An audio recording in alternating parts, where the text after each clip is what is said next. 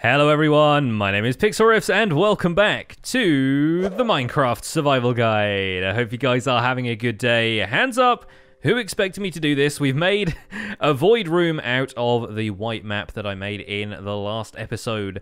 And some of you guys, I imagine, have probably seen this little trick before, but it's kind of fun to create. This is simple. It looks really, really big on the outside. I mean, you can't really tell what it is from the outside, but you could be walking around in an infinite void, except when you go into third-person mode, it's kind of obvious how far away the walls are. In here, we actually have a whole bunch of item frames and maps with our white map on it. And at the end here, we have the thing we're going to be focusing on once again for today's episode. We have the cartography table. And I want to go over a function of the cartography table before we get started because it's something I purposefully left out of yesterday's episode because it's really going to concern what we are doing today. Today we're going to be going back out. I've got a couple of lights in there, by the way, because evening out the balance of light is kind of important to creating those void rooms, because as soon as you get a shadow in there, it's kind of obvious where the panels of the map are. But if you create a decent amount of light in those rooms, you will actually not really be able to tell where the walls are. So it's kind of integral to the trick. Anyway, what we're going to do today is talk about locking maps in the cartography table, because we've put together this giant blank white map, and I kind of want to do some stuff with the white map in future. It would be kind of nice to at least have a version of this that we could keep. And so the first thing we're going to do is cover something about the cartography table, and we're going to lock a map in here. Going to put that down, and we're going to grab a glass pane from inside here. We're going to grab a couple of those, and by putting a glass pane in the map, what you end up with is a locked map. And this is a brand new concept in Minecraft 1.14. Previously, it was not possible to lock a map this way, and now it is. And once we lock that up, that map is going to stay that way permanently, but it is not going to stack with the other maps in your inventory. That is your first clue, and there you go. It's updated to say it is now locked. So the purpose of locking maps might be quite immediately apparent to those of you who have played on multiplayer servers and attempted something like this before, because if anybody makes any alterations to that map and looks at their copy of the map, those alterations will happen to any of those maps that have been hung up in item frames, and it is quite easy to vandalize large areas where you have done map art. The advantage of having a lockable map now is that you can lock it once you've drawn a bunch of stuff, and that map is never going to change. And it is still possible to clone it in the cartography table. It's not possible to expand it, but it is possible to make copies of these maps. And so now, whatever we end up doing in this episode to this stack of maps that we've got here, the ones that we are going to be ultimately turning into the Minecraft Survival Guide title logo, this map here, the second one that we've just locked, is going to remain completely blank. Not only that, but once we have completed our Minecraft Survival Guide logo on here, we can lock that map as well, completely erase it, and the writing will still be there. So that's going to be something that we could even use the same canvas area to make multiple maps like this, and then terraform it again and bring all of the scenery back and even turn it into something else if we want to, and the maps are going to remain the same. It certainly takes up a lot less space in the world if you do this, and it means you don't have to flatten out multiple large areas of the terrain in order to get yourself a bunch of maps, as long as you want the same color background. But then you could just as easily build a different color background by placing 16,000 or so blocks in the area we've already dug out, and you would get yourself a completely different map entirely. So that's the plan. And so I wanted to demonstrate locking these maps early, just in case anybody thought I'd forgot it from yesterday's episode. And what we're going to do is head back over to our snow plains that we dug out, take a look at it before we change it for good and turn it into a copy of the Minecraft Survival Guide logo. And a couple of the villagers have made their way out of the nether portal from that tundra village that I discovered the other day.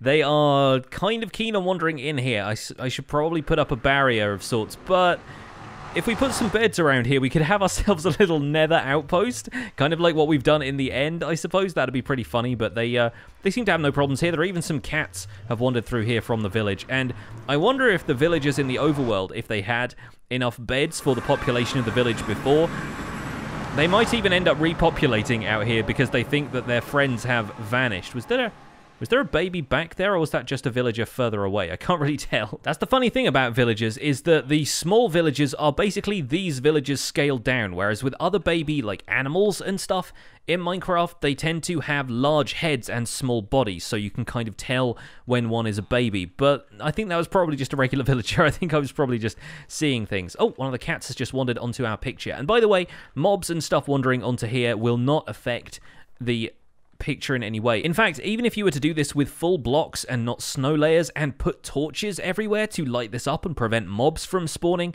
you would end up not seeing the torches on there because they still count as too small to appear as blocks on the map. At least it was at the last count. I'm fairly certain that is still the case. But if we take a look at this from the sky, you can see quite the scale of the area that we're dealing with here, as if you couldn't see that from the ground. I know, but like, it's a large area we're working with here. It's going to be 128 blocks long, 128 blocks wide, as we discussed yesterday.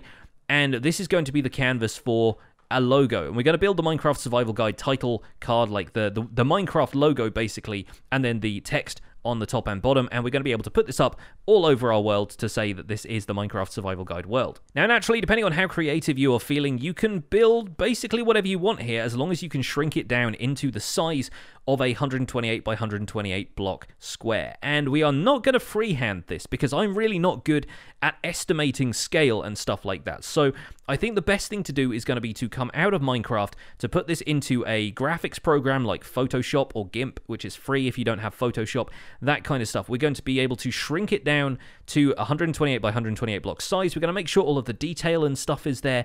We can mess a little bit with the scale if we need to, and we're going to make sure that it's going to look fantastic when we put it here in the Minecraft world.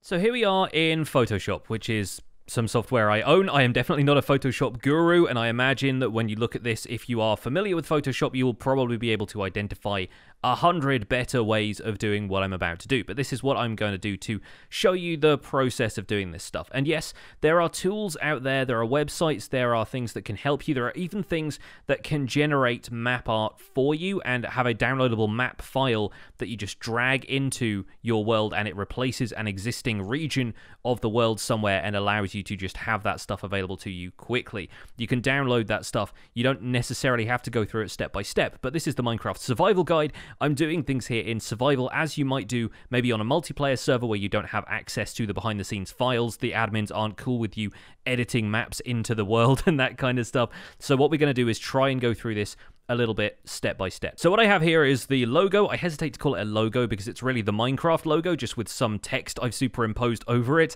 But this is the title card that comes up at the start of every Minecraft Survival Guide world. It's also the image I use for my thumbnail.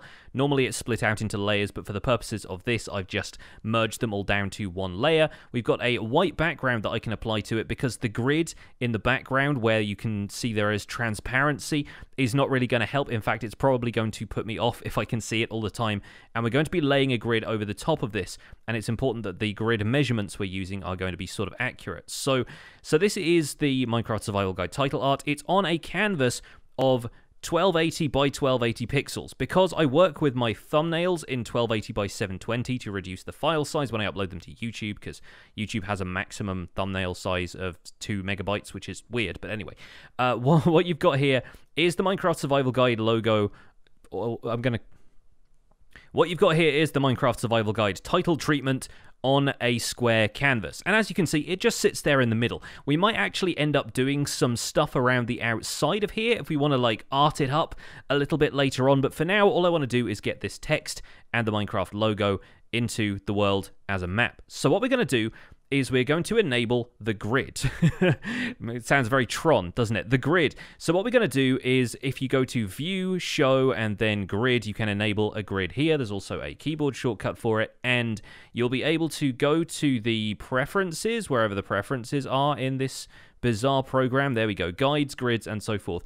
And we have set it up so there is a grid line every 10 pixels, meaning it divides the image into 10 pixel squares, and if you think about it, dividing 1280 by 10, you get 128. And that is the number of basically pixels we can work with if we're using a 128 by 128 area map. Obviously, you could make your map even bigger if you want a ton more detail. You can make it into a higher scale map, but that's going to require you to flatten out a lot more terrain. It's going to take up a lot of space. It's going to be a lot of work. It's going to be 4 times as much work as I've already put in. So we're going to stick with one map for now and sacrifice the detail a little bit. But what we're going to do is enable the grid like so, and we're going to zoom in a little bit. And as you can see, this is breaking up the image into lots of individual squares, from which, if I don't mess up with the scroll bar here, I can approximate what I'm going to put into each square of the map. And this will help you measure stuff. Obviously, you can draw lines and stuff all over this if you want to. You can sketch it out. You can count things if you need to. But what you're going to get here is approximate ideas of what blocks will go into which square on this 128 by 128 grid that you can then use to build the map design in your Minecraft world. And you can do this with basically any picture. In this case, obviously, because we're doing this in Photoshop and we're not doing it using a kind of fancy program that's going to translate all of this stuff for you, the choice of blocks is up to you. There are programs out there and web tools and stuff like that which will basically boil everything down to this is the closest block to the color palette you're working with. This is how you can make this look like pixel art. And a lot of the time, those will be really weird block choices, like there'll be kind of a grey terracotta in this place because it looks like it's got that kind of grey mixed with a little bit of the white and that kind of stuff. I'm not going to go too heavy on that stuff. I'm just going to stick to it being basic materials because those are the ones that you'll be able to acquire in large quantities. So we'll probably need some snow or some white concrete, just some easily acquirable white material for the lettering of the survival guide. The Minecraft section we might do in stone or something that's a little bit more grey. We'll probably get some grey concrete here. And then we'll need a lot of black blocks, which is going to probably be black concrete, maybe some regular grey concrete, not some light grey for the kind of lettering underneath here. I think this should be fairly straightforward, and the diagonal lines and stuff will probably work out as we go. It's not going to look as crisp as the original logo does, of course, and there's a lot of diagonals in this, which is going to be a little bit tricky. But in terms of creating pixel art on your maps and that kind of stuff, if you're interested in getting like a video game looking character, like a kind of Mario or a Pokemon design that you really like or something like that, you can very easily apply this grid over it if you've got the image at the right size and resolution, and you'll be able to figure out exactly where the pixels fit together. And if there's a lot more straight lines in it, then so much the better. Unfortunately, I'm using kind of curvy text and stuff as well, but we will do our best with what we've got, and hopefully when we put this in the world, this is going to look okay. So this is something a little bit different. I decided that instead of just giving you a time-lapse with music, I would try and narrate over this one a little bit. This is the first time I've really done something like this, so bear with me. By the way, this was all recorded during a live stream using a mod called the Replay mod, which I'm going to have linked in the description. It is a fantastic mod that currently works with the Fabric mod loader, and I've used it extensively in the past for things like my One Chunk tutorial series, which you might see a little bit of a throwback here to with what I'm doing right now, placing all of this colored wool. Essentially, this just helps me mark out a grid. There are sections of 4 different colors of wool, and if I'm looking for something that's at a specific point in a grid, then having it be able to be counted out very easily by using multiple colors of wool is really helpful for what I'm going to do right now, which is draw the lettering. The first thing I needed to start with is the logo Minecraft, not least because I wanted to use the Minecraft logo as a completely separate map, and once I finished the lettering here, I actually go ahead and lock the map, and I've produced a Minecraft Survival Guide logo one separately because of the fantastic ability to be able to lock maps with the cartography table now. So you might have seen me sketch out the M a couple of times there. I was kind of getting a feel for the scale, and because the M is a really large character, I immediately got worried that I wasn't going to be able to fit everything in the space. But thankfully, throughout drawing out all of these letters and just sketching everything out in kind of lines at first so I didn't have too much stuff to take down if it all went wrong, it turned out that the grid method worked really well for the Minecraft lettering specifically, because it was big enough and bold enough, and thankfully enough of it was straight lines, more or less, that I was able to sketch it out without too much fuss. You'll notice I go back and tweak a couple of things as we go, but that's just because there were a few things like the T felt a little bit squished in at the end, and the creeper in the A was a little bit off, and I felt like that probably needed shrinking down to make a little bit more room for the T, and so on. Once I'd done the lettering, I had to block out the areas underneath the Minecraft logo that are shaded, and that really helped it feel a little bit more put together. There we go, corrected the F and the T there, and then went ahead and did the rest of the shading, because that's really what makes this logo stand out. Instead of just being a flat thing, it feels like it's got some dimensionality to it. And the funny thing about this is that the shading looked good with the grey concrete powder that I'm using here. All of this is black and grey concrete powder for the most part, but the grey concrete looked better when it had some of the shadow from the blocks next door, like we showed with the kind of terrain that was on the map previously. That shadow from a block that is one block to the north of it and one block up actually really helped. So what I've done in the shading, instead of just giving a flat area, I've actually made a staircase of grey concrete, which you can sort of see in this time-lapse. But the whole idea behind shading those areas out was to keep it kind of dark looking, and the grey concrete was the perfect color, but just needed to be slightly more shadowy. Once I'd done that, I tried this out and immediately really liked it. So this is a pixel art technique called dithering, where you effectively kind of alternate in a checkerboard pattern the different colors you want to use, and that creates, if you're looking at it from a distance, a really subtle sort of gradient. And between these gray colors it really worked out. I'm using the gray concrete powder again, I'm using cobblestone for most of it, and then in the end I end up switching to light gray concrete powder, which does actually have a different color on a map to cobblestone and natural stones, so that turned out really well. I had to go away and make some of that, but in the end I came back and I managed to get the rest of the lettering done and add in the grey concrete. And this is really where it started to come together for me. While we were doing this on the live stream, I was a little bit worried that some of the letters looked a little bit weird. The line art for them really didn't look good, but once you have all of that shading in place, I think this ended up looking really great, and I was so happy with how the Minecraft logo lettering turned out, which is why when I got to this point, I just said, yes, we have to absolutely take a map of this and lock it down. Now, of course, the problem with that was the wool boundary was still going to be there, so I ended up taking down the entire wool boundary. And then once I realized that I wasn't going to be able to find enough snow layers for that, I ran out of snow layers in my inventory. I went and got my army of snow golems, and we zambonied around the edge of it, like so. So you can see me dragging the snow golems around there before we've put the finishing touches, and I go ahead and lock the map with the Minecraft logo on it. I looked at this from the sky a couple of times during the process of it, and I was so happy with the results. Then it came to doing the text for the text that I'd imposed over the top of it, and the font I use is called Riffic Free. It can be downloaded a bunch of different places. It's a 100% free font, and it was very difficult to get the lettering down right. You'll notice I have tons of trouble with the E at the top there. I'm not a particularly artistically gifted person, believe it or not, so the E was really, really troublesome for me, and rendering that in blocks at the scale I was going to was a problem. The next problem came when I wanted to fit the word survival guide under here, because it quickly became apparent that I wasn't going to be able to build it at the scale that I had it in the graphic. And once I get as far as the V in survival, you'll notice I'm already trying to like slim down the letters a little bit. It was quickly becoming obvious that it wasn't going to work out, so I moved the whole thing back. So the survival guide lettering is not in the position it is in my title card. It just sort of had to shift over a little bit, and I was really worried that we wouldn't even fit the word guide in at the end without going off the edge of the map.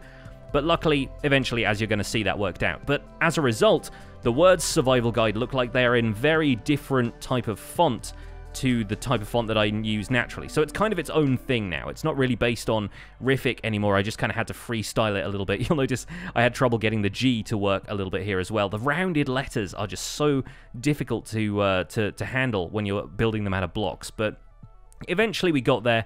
And frankly, I'm really happy with the way this turned out. We managed to fix up that E, did a little bit more shading around the outside to give it a bit of a drop shadow feel with the concrete powder. And I'm really happy with the result. I think it looks fantastic. Ultimately, though, the big test of this is how it's going to look on a map when we have it there in our Minecraft world, in our hand, in an item frame, or anything like that. So let's hop back into Minecraft, and I'm going to show you guys the finished result. Well, folks, it's been great to record with the replay mod, and here we are over the finished result, which only really looks great from the top down. Like the lines on some of the letters seem a little bit thick from a distance, but if you look at it from the top there, that's really quite something special, isn't it? But really, the absolute treat of this is looking at it in map form, and I've already locked off a couple of these maps in preparation. Are you ready? I think I'll show you the one where it just says Minecraft first, so you can get a look at this firsthand. Look at that. I'm really, really happy with this. And I really wish you could get the HUD out of the way when I show you these things. But unfortunately, if I press F1, it just removes the entire thing, map and all. So instead, I will put it here on this for us to look at. And that right there is pretty cool lettering. I think that turned out very, very well. I'm so happy with like the gradient feel of it with the dithering thing I was talking about in the time lapse. So that's super cool. And the final reveal of the Minecraft Survival Guide logo map. Here it is. And like I said, the lettering feels a little bit weird. It feels a little bit kind of cartoonish somehow, but I like it. I like it a lot. I think it worked out really well. And having stepped away from it and come back to it, I think we could have done better in a way, but I'm just happy just having it right now. And maybe we can come back and tidy this thing up later or add some details around the outside. But for now, I want to make an infinity room with this logo in it right about now. I think it's going to be great having the Minecraft Survival Guide up on the wall. So that, I think, is where we're going to end today's episode. Amidst our triumph and standing on the map that we have done, that's going to be all for this episode of the Minecraft Survival Guide. Thank you so much for watching. I do hope you enjoyed today's episode. Bit of a mixed media episode, but I was having a lot of fun, and I hope you guys did too. Don't forget to leave a like on this if you enjoyed it. Subscribe if you want to see more, and I will see you guys soon. Take care. Bye for now.